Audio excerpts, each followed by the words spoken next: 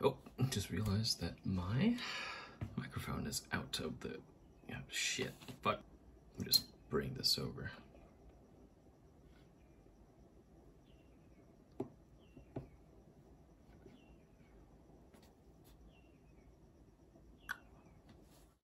Alright, looks like we are finally here, and it is currently 10:36 p.m. as I actually dozed off after dinner. My apologies.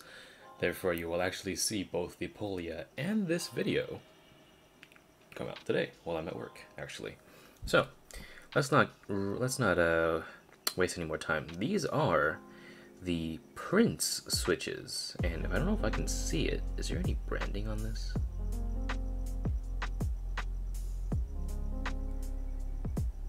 There is no branding on this. You can tell that there's nothing that shines off of that. Perhaps there's something indicative on the bottom, but I can't really tell. Anywho, Prince switches are a tactile switch that you can find right now as of, I think, $6 flat?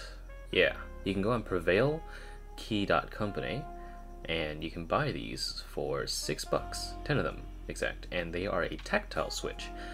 Tactile switches have really been the, the center of attention when it comes to, I would say, controversy for the last, I don't know how many years now, because ever since people started going crazy for holy pandas and actual tactility, it seems like every switch is being made in the vein of trying to replicate Holy Panda or some form of big tactile, and this is no different. This advertises itself as a Holy Panda-esque switch with a very pronounced bump, and lo and behold, I would say that the marketing is correct. It is a very interesting switch in which that it kind of reminds me of the Holy Bobas that I made, or the Boba Polias that I made with the most recent Polia experimentation video, where the tactility on these things are actually really sharp. What I mean by that is that there's barely any pre-travel, if any pre-travel at all, but it really fights against your fingers when it comes to actually using the switch. And here, allow me to demonstrate. So, you can tell right here that just by pressing on it, this thing does not want to move at all. And if I put my finger on it, you can see the joint of my finger here. That kind of gauges how much force I need to put on it. And you can see that my finger kind of drops down quite hard. And when it rockets my finger back up,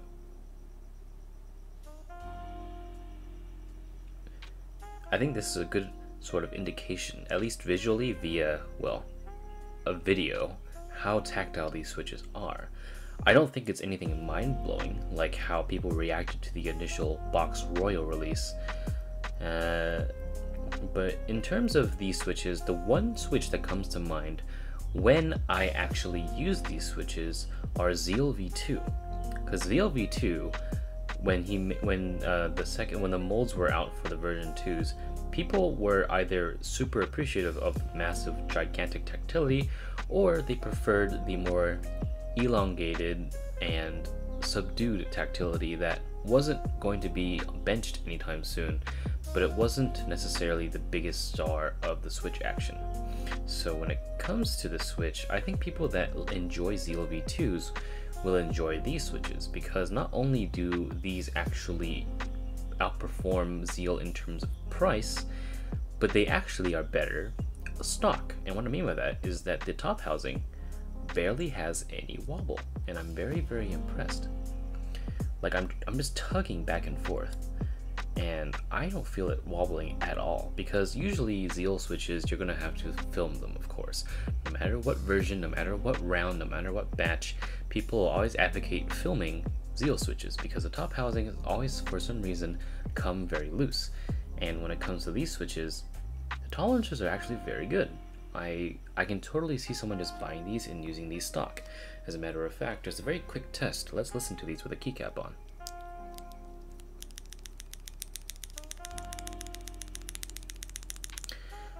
That's really good.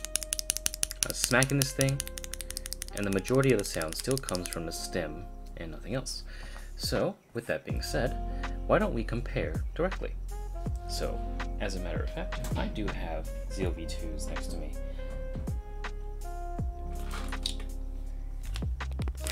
Here they are. These are 67 gram V2s. And let's just take a look at the tactility real quick. So, first of all, you can already hear the tolerances are looser. So, alright. So there is a little bit of pre-travel here, unlike the Prince switches. But the tactility is still pretty good. I would say between the two,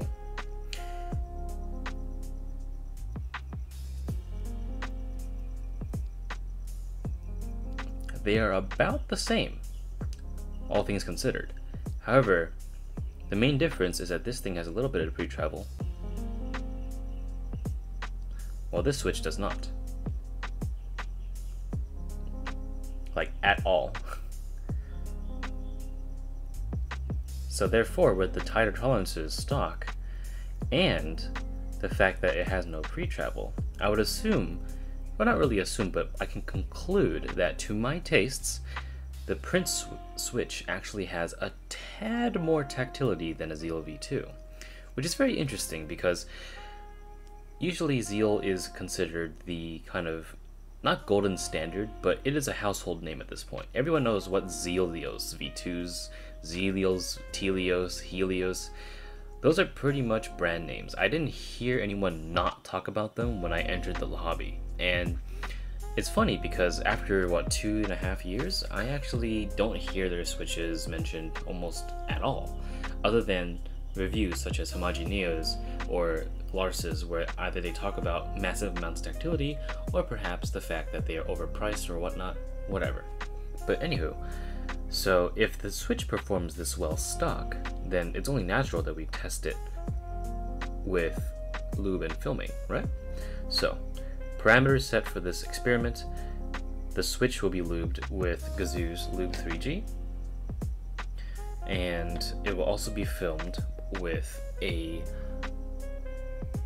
0.125mm TX film, modern generation. So, let's get to work. Alright, I just took apart the Prince switch, and before we go any further, let me just say something, alright?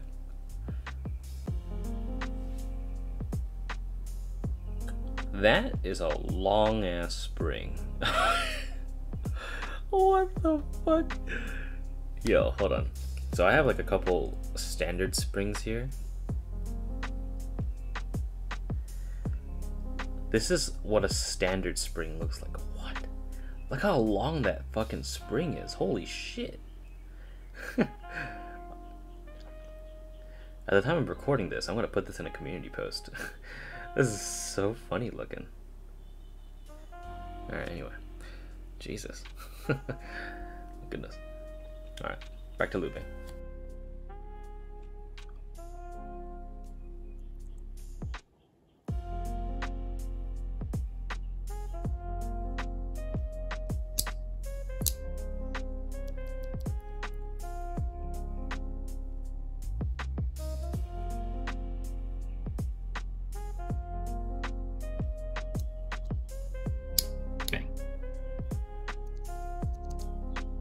Very nice.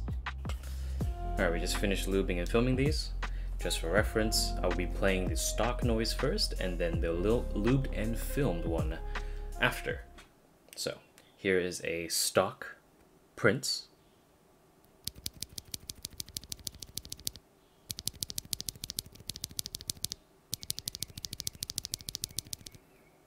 Here is a stock Zealios V2.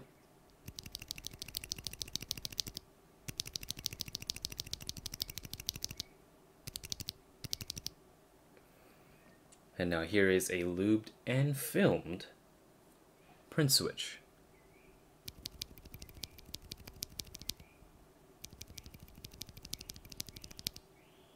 Here is a lubed and filmed Zealios V2.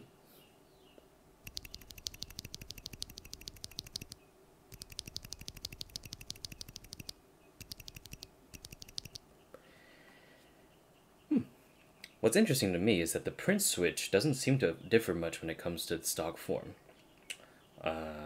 Let's have a side-by-side test, actually. This is the lubed and filmed one, as you can tell by the switch film, and this is the stock one. Stock. And modified.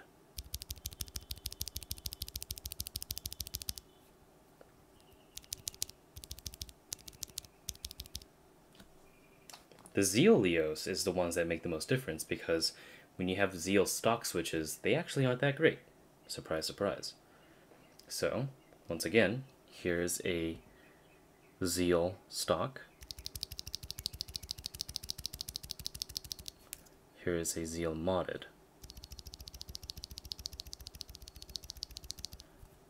You have to put them side by side. Difference is definitely there.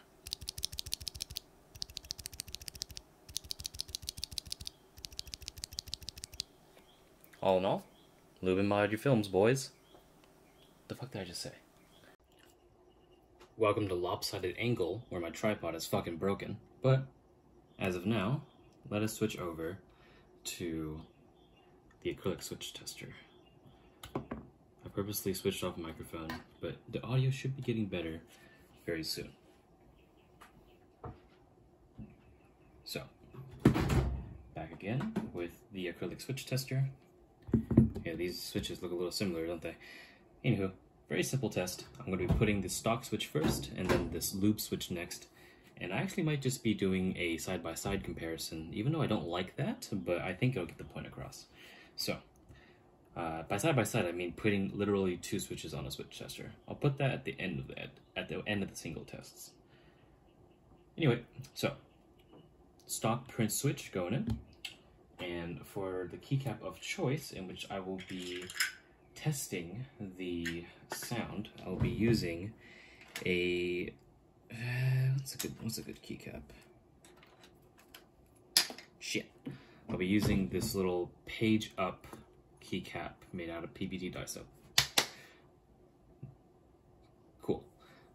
Alright, going in.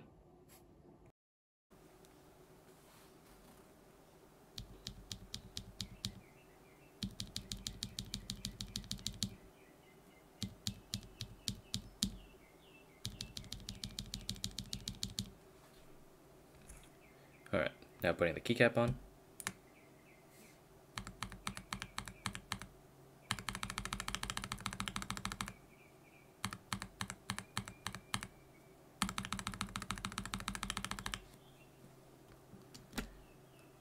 It already feels pretty good for a stock switch, in my opinion.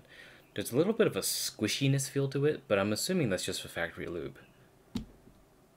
Here is a lubed and filmed version.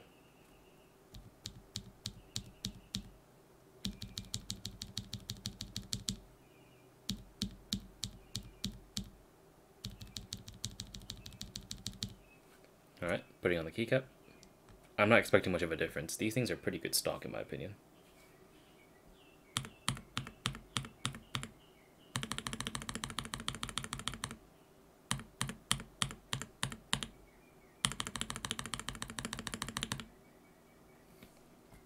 Let's put the stock one right next to it.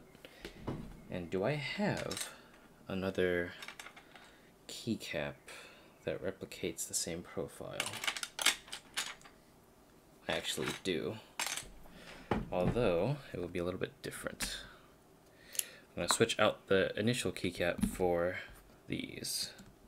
Alright, take a listen, lads. Stock. Lubed.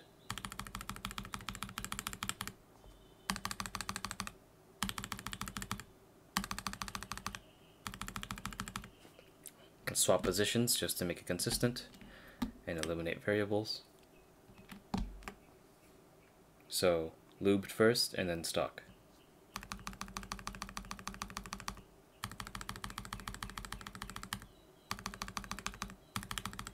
Yeah, see? Useless test, because when I put it in the middle, it makes it sound bassier than the one on the left. So, avoid that, please.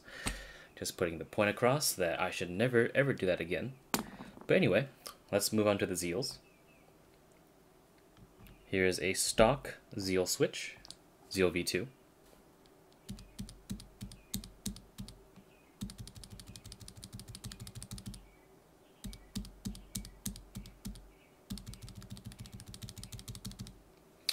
Putting on a keycap now.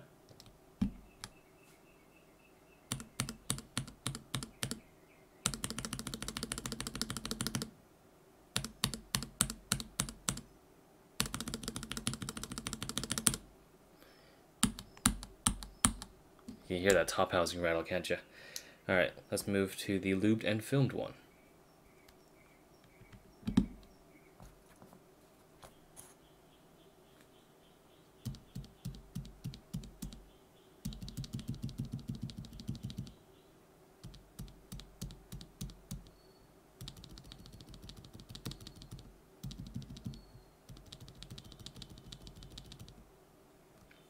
Okay, and putting the keycap on.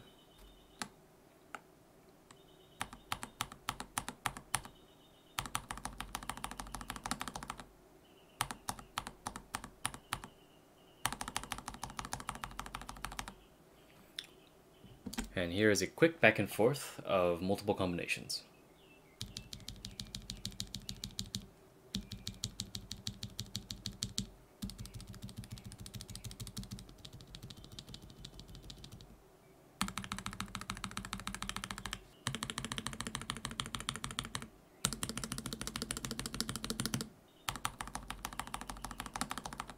Alright, cool. Well, there you have it. Zeal V2s and print switches. Personally, considering the Zeal V2s are more expensive and require actual modding, except, well, more modding, I suppose, obviously I'm going to recommend the print switch here. However, someone did come to my attention, something was brought to my attention, and the actual thing in which that some person brought to my attention was a switch called a white jade. The white jade, according to this person by the name of AEXU or A2, I quote them saying, as much as how sharp a print switch is, it actually feels rounder in comparison to a white jade. The stem for the white jade is also very long, longer than a print's actually, and considering they have been into long stems, there's barely any post-travel, maybe just a hairline after the tactile bump, which is almost immediate. So it is pretty much a fully tactile switch with barely any pre or post-travel. Sound-wise, it also sounds more crisp than a Prince, but like all high tactility switches, it suffers from leaf pings when unlubed. And that is all I have to say on that matter. I personally like where the print switch sits because it is not way too tactile to the point where I feel like I need to really like lube the stems to the point of seeing lube on the top housing. But I also obviously don't like very lightly tactiles to the point where I feel like I should have just left the switch unlubed. So in my opinion, the print switch for $6 is actually not really bad for value, considering $6, $5.50 is the normal price for a mid-tier switch nowadays, which kind of pains me because the only people that set that standard in place were JWK and Durock. Kill me. But as of now, I feel that the print switches are actually not bad. And all things considered, whatever the white jade person is talking about, it reminds me of my Zealios switch, which is found on my old Coca-Cola keyboards, where there is no pre-travel, you press down once, and there's barely any post-travel. So, as for that, I think that covers the review. I'll post a few pictures and such to let you see the difference between the spring lengths in the print switches compared to a standard spring in another switch, and otherwise I think that's it. So I hope this was informative. The next video will be something of another comparison, but it actually is made from the same manufacturers, Durock. And wouldn't you know, the switches would actually be very vague in name. They are the Durock Light Tactile, which you can find a few reviews on, and a Durock Medium Tactile, which would you believe it? Looks like a Zeal switch. So this will be interesting because I have tested these lightly outside of filming, and I gotta say, perhaps these were the Zeal 1 replacements that I actually were looking for all this time. But that is enough out of me. Continue to have a great week, and I hope everyone has a very nice summer. Stay hydrated, stay cool, and I hope to see you in the next video.